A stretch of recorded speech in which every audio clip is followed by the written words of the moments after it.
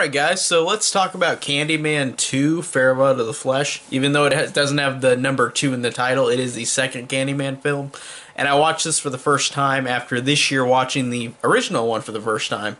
Which, the original Candyman actually blew me away. I thought that was actually a really great horror movie.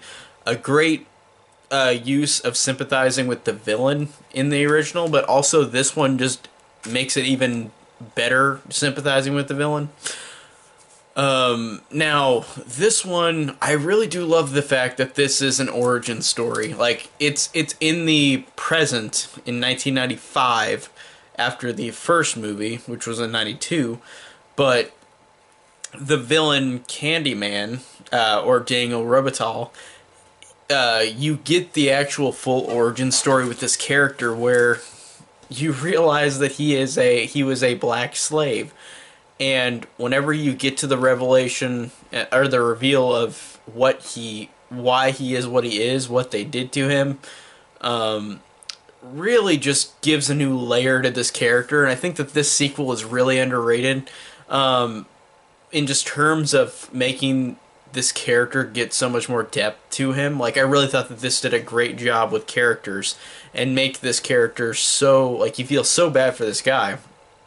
All he did was, in slave times, he was he had relations with a white woman, and then he got killed and burnt and like stung to death by bees and then burnt. So it's crazy in how this character goes through so much, but I love the fact that this is a sympathetic villain. That's all he did. He slept with a white woman a lot, and that made this happen, which is horrible. So I really enjoyed that a lot. And I also want to mention that Bill Condon directed this, which is a really weird, like, director. I didn't think this guy directed this type of movie, because Bill Condon is the guy who directed, like, the Twilight, Breaking Dawn Part 1 and 2, Dreamgirls, Beauty and the Beast, the remake, live-action remake from Disney. Like, he directed all of these musicals or happy, light movies. And then he directed this one. Like, I saw during this time, like, he directed other thrillers, but it's just surprising in how he drastically changed genres. Like, he was thrillers at the beginning of his career, and then now he does musicals. It's funny seeing that distinction between I like that because it gives him range. Like, he's a director with range, but it's just funny to see Bill Condon directed this. That's really interesting. It's just really funny seeing directors with different genres do a take on something like this. And the main character in this movie is Annie, who is actually, through a twist, related to Candyman, where she is literally the last in the line of their people. Like, and I love that. I love that throughout the movie I did not expect that reveal. I did not expect that to happen. I love the fact that it surprised me genuinely. It really takes time it really takes time for you to figure it out. Or not to figure it out, for the reveal to happen. It really takes a lot of time. And it really, honestly, because the first half of the movie was good, it was fine. It just was a little, just kind of okay.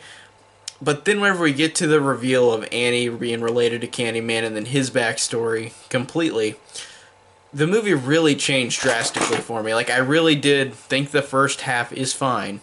And then the second half, I really was blown away in how these characters, you get this full thing with both Annie and Candyman and their reveals of their backstories, and it really is such a cool way of making the sequel more important and more useful as a sequel. Like, I felt like this movie, it felt like these people wanted to make a sequel that continued on this character and continued on with what he did. Like instead of just being another horror sequel, I felt like this did a good job of that, of having really delving into these characters. And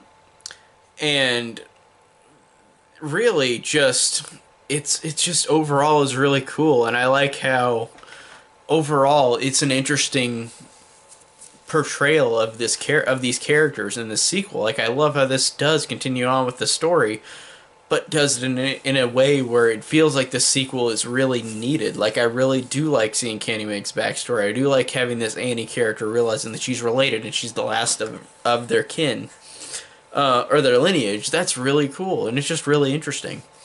And the kills are good, but they're not really the thing in this movie that I care about. Like, the kills are fine, but this one is more about the story, and I really like these characters. So I thought this was a really cool, underrated sequel. Now, the third Candyman movie I've not seen yet, and I hear that it is horrendous. Like, every single person I've talked to said it's awful. So, we'll see about that one. I'll still watch it, because I am a completionist. I don't care. I'll still watch it, no matter how terrible it is. Even if I have to turn it off for a while and go back to it. But, I don't know when I'll watch it. I do want to see it, though, just to say I've seen all of the Candyman movies, because I did love the first one and like this one a lot. I just hear the third one's awful, so we'll see. I bet it's going to be pretty not good. So, anyways, tell me down below what you think of Candyman, Farewell to the Flesh, and thank you guys so much for watching.